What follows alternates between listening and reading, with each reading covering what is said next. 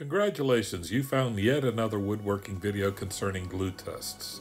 What follows is a montage of me making jigs for this glue test, and then following that, we will actually perform the tests. Enjoy!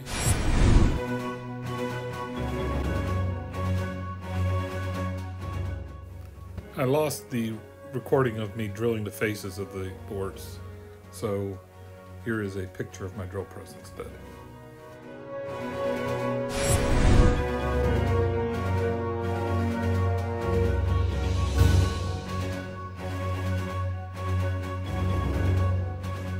This test is going to test epoxy for casting with and without sawdust, Titebond 2 with and without sawdust, and Gorilla Glue without sawdust. Starting with the Gorilla Glue, the first step is to prep the surface by moistening with a wet towel.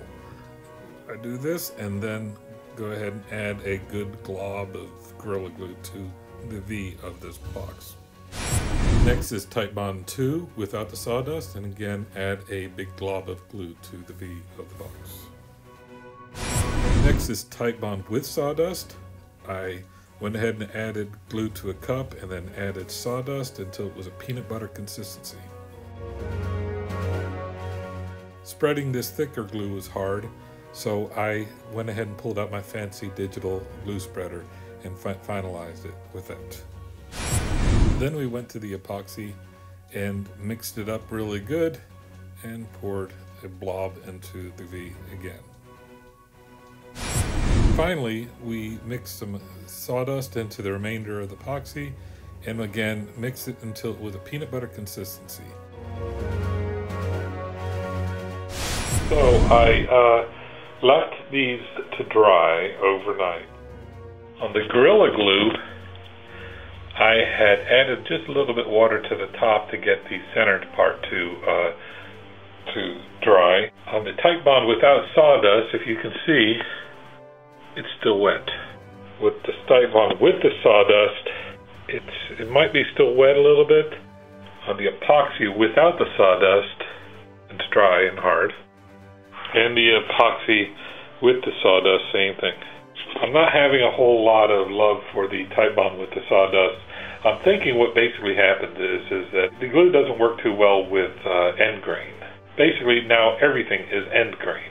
What I'm thinking I might do is add some glue. So I'm just gonna, just like that. It's exciting stuff here, isn't it? You're gonna definitely want to watch more of my videos after you watch me glue up with a toothpick. Well, it's been a week, and I have allowed all these glues to set, and we'll see what happens here. So here we have the Gorilla Glue, and what's interesting is that these little bubbles here are rather fragile, and they were way more fragile last week, but in the week it's gotten kind of hard, and then that center part where there's not a bubble, you can stick a nail in it, but it's pretty firm. And then the Titebond without sawdust, it doesn't show up on the camera too well. And then this is the Titebond with the sawdust. This side here is just a straight up Titebond with sawdust, and it's pretty hard, sunk in on the center, right? And this side I added some extra glue, and you can see that the glue is not completely set yet, but over here it is, and it's even harder still. And this is the epoxy without sawdust, and that's hard as a rock. And then this is the epoxy with the sawdust, and also that is hard as a rock. So I have developed a highly accurate and precise method to measure the strength of these bonds. Well, it's actually not all that accurate, and it doesn't have a measurement, and it's not going to be precise. But I think for what we're doing here, it's going to be enough, and it will maybe inspire somebody else to do a highly accurate and precise method of measurement. What's important here is that we will be able to determine which is stronger, and I think we're going to have a clear winner and a clear loser in this whole event. So we have that. Now this is not glued at all. Only glue exists is here, in each one of these. I have put my piece of wood with the bond in the vise, and I'm going to set another piece of wood as a fulcrum, and then I am going to put a wonder bar here. I'm going to press down on the wonder bar. The end of the wonder bar is right here, and it's going to press as close to the glue joint as possible. That way, I'm not really pressing on the wood so much, but on the joint as much as I possibly can. Once I have completed, I will go ahead and hit it with a hammer just to see what happens. This is the Gorilla Glue. Here we go. That was no pressure at all.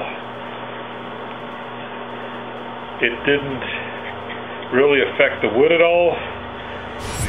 This is the Titebond without the sawdust.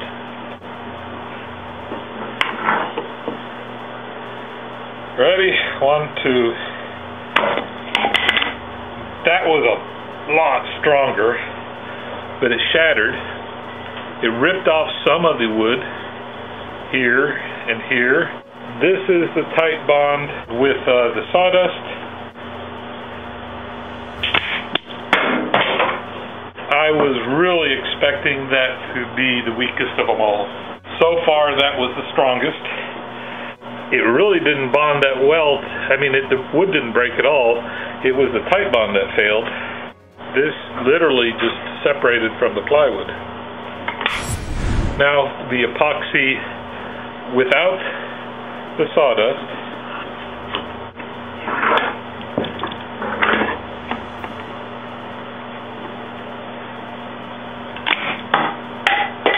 Wow. Without a doubt, this is the strongest. It literally ripped the sawdust for its entirety. You can see that the Titebond did not, the epoxy did not fail at all. It was the wood that failed. And then finally, now this one is not going to give us a true test because it's such a bigger piece, but still, why not destroy things? And it literally pulled it out of the vise. So what I need to do is really crank that down and get a second piece of wood.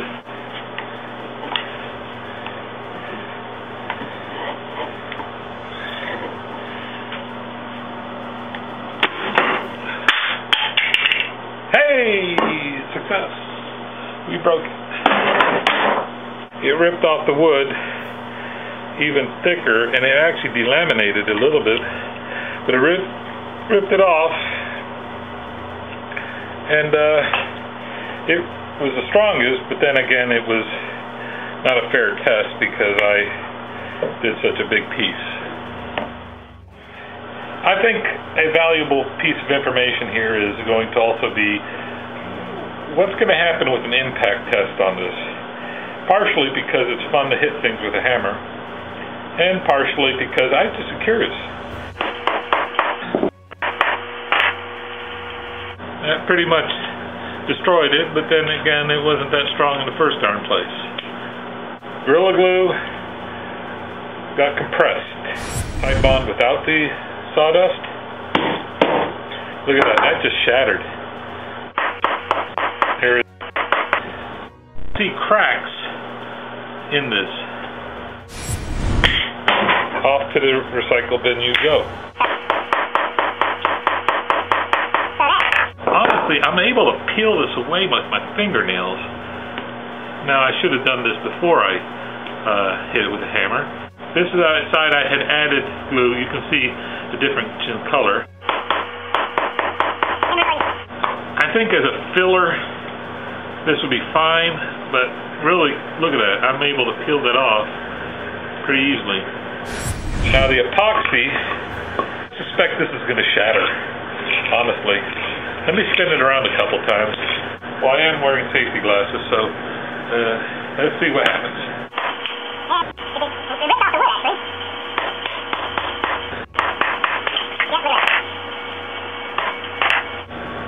just cracked. And it's like glass, actually. Look at that. I don't know if you can see that, but it is sharp like glass. And then finally, this is the piece of epoxy with sawdust, and I suspect this is going to react the best with a hammer test.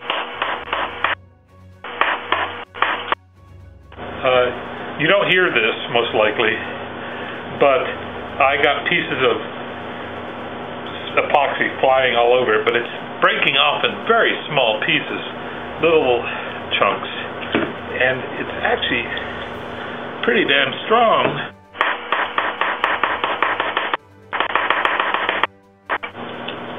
And I mean, that's a pretty decent effort just to break that little piece off. I think clear winner in this whole event is the epoxy with sawdust. So what have we learned from this entire event? Well, we learned that I like to hit things with a hammer. We also learned that you're willing to sit through this video and watch me bust things through a hammer. The epoxy did not fail itself in the spread test. It was the wood that failed. A little bit of the wood failed on the Titebond without sawdust. The Titebond with sawdust was a little bit unimpressive, to say the least, and as far as this test is concerned, the Gorilla Glue just wasn't there. Finally, just remember, after every woodworking project, you should always count your fingers. You end with 10, good job.